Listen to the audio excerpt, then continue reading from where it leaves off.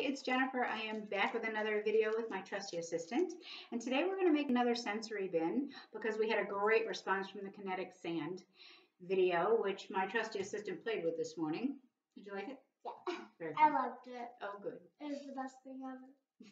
So her preschool teacher, who's a dear friend of mine, told me that their very favorite sensory bin is rainbow rice.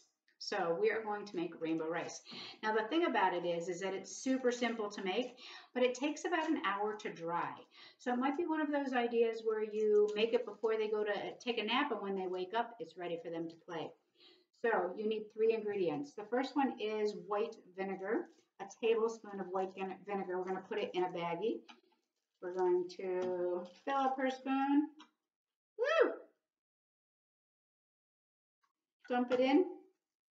There you go. She chose purple food coloring. We're going to put that in next. And it looks then black. It does look black. And then 1 cup of rice. Pour that in. That's not rainbowy. Oh, it will be. But we'll look all different colors. We are going to move this around like this. Oh, it's a pretty color, purple. You squish it and squish it. The kids can do this part super easy. You want to try? Not to squeeze too hard that it comes out of the bag. Yep. Then you drop it onto, I have a piece of wax paper here. And I am going to put it right onto the wax paper. It feels dry. It doesn't feel dry now. It's all wet.